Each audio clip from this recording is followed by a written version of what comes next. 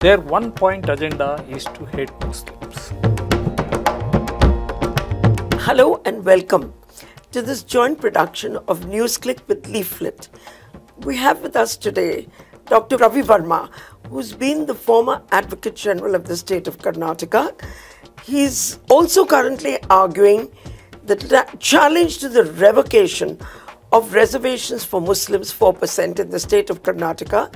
As we all know, this has become a very, very hotly debated political and election issue as Karnataka goes to the polls. But you are making a major point. You are saying if you come back, you will bring back the 4% reservation for Muslims, but you will also give reservations for Vokaligas and Lingayas. Lingayas and other communities also. Karnataka के अंदर कांग्रेस सरकार ने गैर संवैधानिक तरीके से 4% मुस्लिम आरक्षण कर रखा था।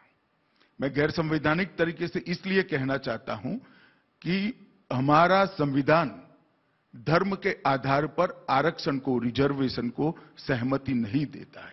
You have to protect every section of the society. How can they fight with the gender category?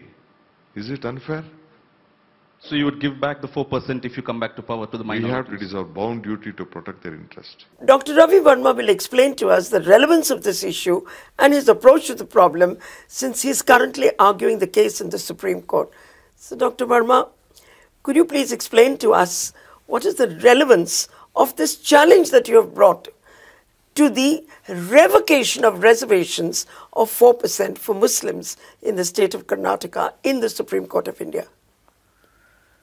At the outset, I appreciate the concern shown by Leaflet and Newsclick on this all-important subject of social justice as a whole and social justice to Muslims. So far as Karnataka is concerned, we have a rich heritage of social justice. And to the viewers, I should tell you, the first census in India was in the year 1872. That is when people came to know that the dominating caste in public services, namely the Brahmins, they formed just over 3% of the population. So, 1872 was the first census. In the then princely state of Mysore, the first concept of reservation was introduced as early as in 1874. First beneficiaries were Muslims and non-Brahmin Hindus. So this would be the right occasion for you to explain what is the relevance of reservations and why they are so critical to what we call social justice under the Constitution of India. Yeah, as I told you, the whole concept was to bring down the preponderance of Brahmins in public administration. We have to remember, Muslims have never been provided reservation on the ground they are religious minority. That is something that we need to elaborate. Never ever provided reservation on the ground they are a religious minority. In 1874, they were provided reservation to bring down the preponderance of Brahmins in public administration. Chief Justice Miller Committee 1919 described them as backward classes. For the first time, the phrase backward classes was used in 1919. And as a backward class, they were given reservation. Then Sahu Maharaj by then had given reservation in Kolhapur, 1902. Madras gave reservation in 1921. Every time, Muslims were considered as socially and educationally backward. And after the constitution came into force, Havanur gave them the title they are socially and educationally backward. Second commission, Venkateswamy Commission, also described them as socially and educationally backward. Justice Chinnapareddy Commission also considered them as, in the entire community was considered as socially and educationally backward, and as such they have been enjoying reservation for the last over 150 years. So, Dr. Varma, despite all of this, we notice that in the public domain, those who oppose reservation for Muslims have successfully managed to propagate the narrative that these reservations are based only on the basis of religion. You have taken this case to the Supreme Court of India. Yeah. If you could just explain to us your strategy in the court and what was the response of the court.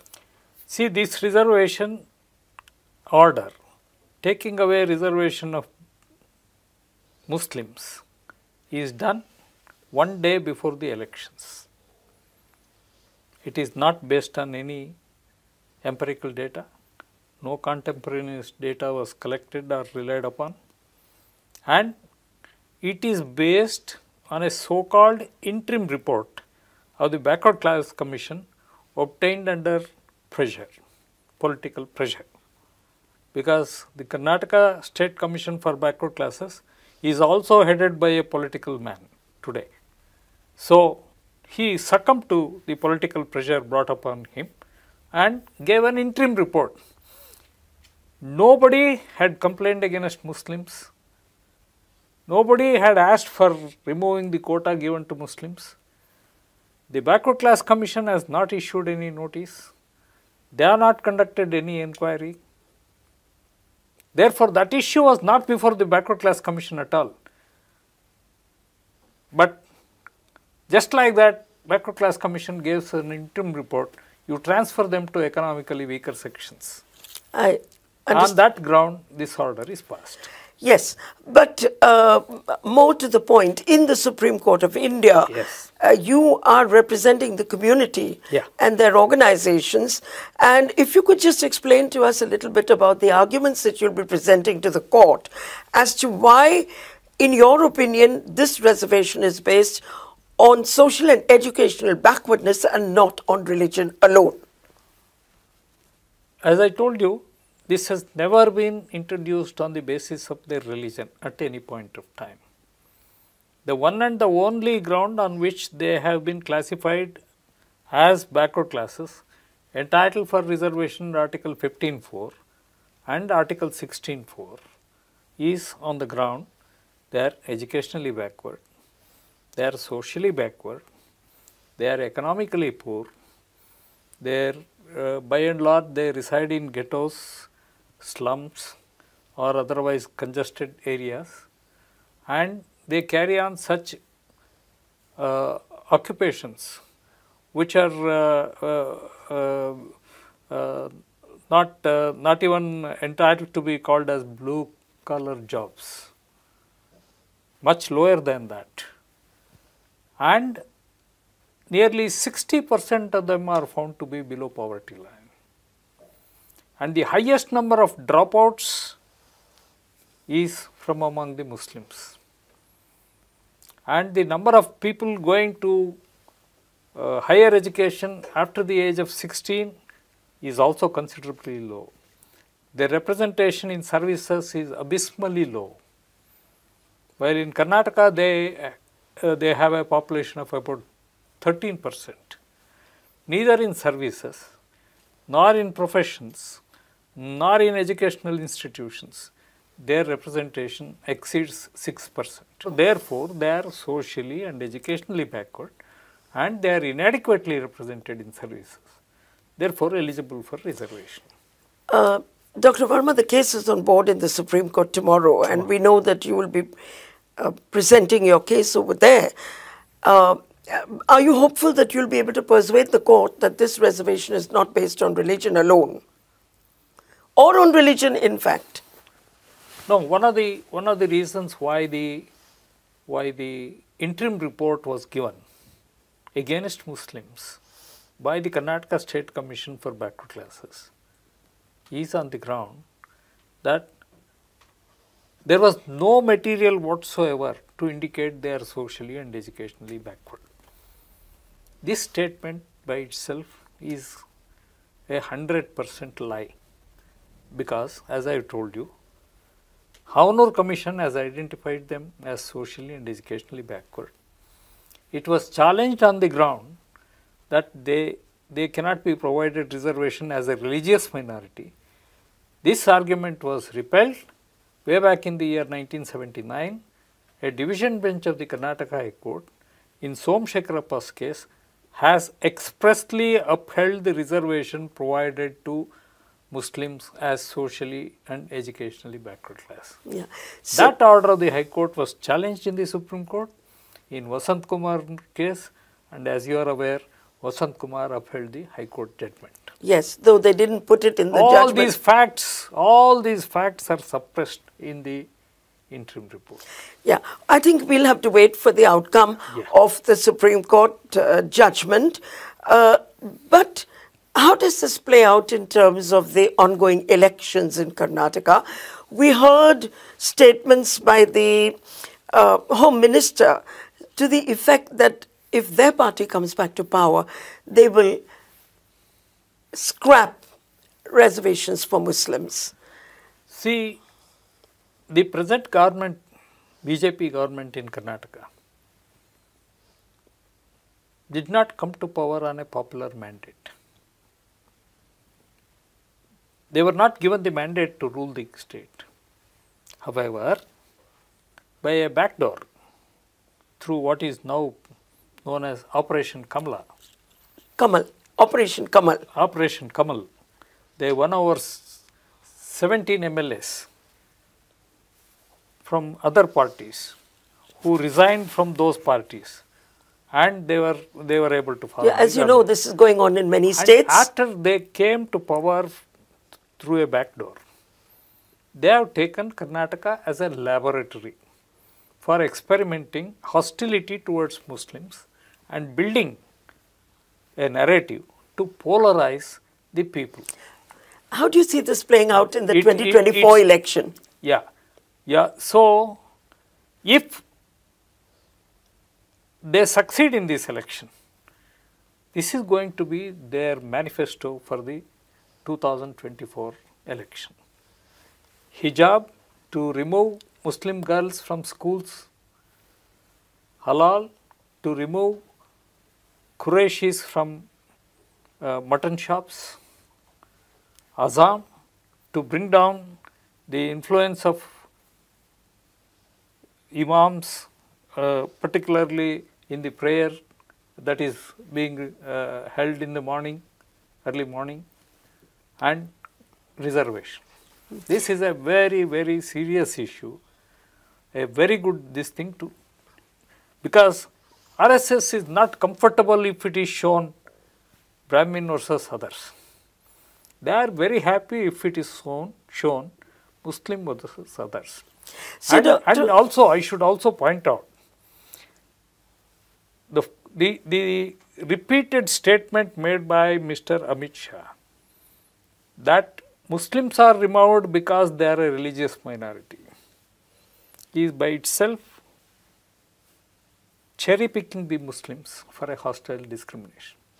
Why? Because the entire Christian community, which has never been declared as a backward community by any commission, finds a place in the government order, enjoying reservation of 7% now. The entire Buddhist community, religious minority, they are in the reservation order. Jains are in the reservation order. So, Christian converts to scheduled caste, scheduled caste converts to Christianity. They find a special mention in the reservation order. So, religious minorities are already there. Muslims alone are picked out for this. Yeah. Dr. Verma, on a connected issue, I want to ask you, I find it very ironical that the High Court in Patna has stayed the effort of the government of Bihar to collect data to determine social and economic backwardness, educational backwardness. And the reason for this is, as you know, in the Nagraj judgment, we were repeatedly told that you cannot make reservations without data. Yeah. So, on the one hand, the Supreme Court tells us that you cannot make reservations without data. On the other hand, when there's an effort to collect data, we have a stay from the High Court. How do you see this?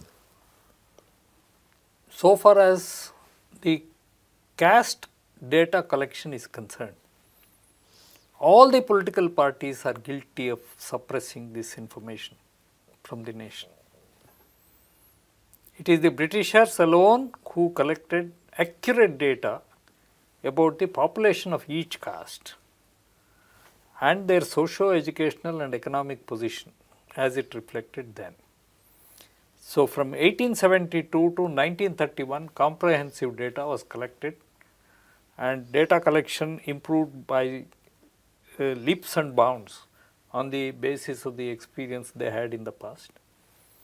1941 census was incomplete because of the Second World War. So, after that the census stopped collecting caste details. However, they have been collecting caste details in respect of all the castes, nearly 800 castes found in the scheduled caste list and likewise scheduled tribes list in the country. Now, so far as the Patna High Court is concerned, Patna High Court has stayed the ongoing process. What is important to take note of is, this stay was given on 3rd May. The survey was conducted way back in the month of February 2023. So, practically the survey is over.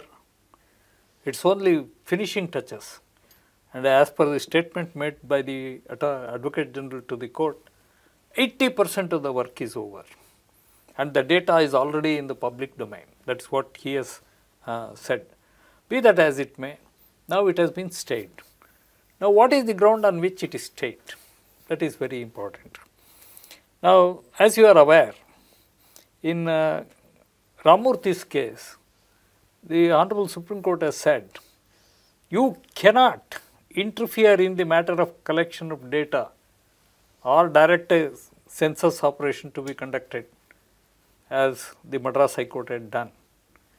They said this is a matter of policy and courts cannot enter this area of policy making, and therefore, the High Court should not have issued the mandamus. That is what the High Court has said. So, if it is a matter of policy, how can the Patna High Court interfere with it? I don't have an answer to that question. My goodness, they have gone into the nitty-gritties. Are you not violating the right to privacy? I ask this question. Are you not violating the right to privacy when you ask a person, are you male or female? Are you not violating the right to privacy when scheduled castes are asked to which caste he belongs? Scheduled tribes are asked to which tribe he belongs? Oblivious to these facts, the Patna High Court has stayed. It is a matter of policy. Yes. So, what I would like to understand from you is, what is the apprehension, what is the fear that like a ruling party would have if the data relating to caste became public? And on a connected question, we know that no All India census has been conducted. So, if you could let us have your views on that. I am extremely happy you raised this all important question. Before that, I will just complete one narrative so far as the Patna High Court judgment is concerned. Now, by the 105th amendment, the Constitution has given the express power to all the state governments and union territories to have their own lists of backward classes. And the Supreme Court has repeatedly directed, right from Indrasani's case, you collect the data.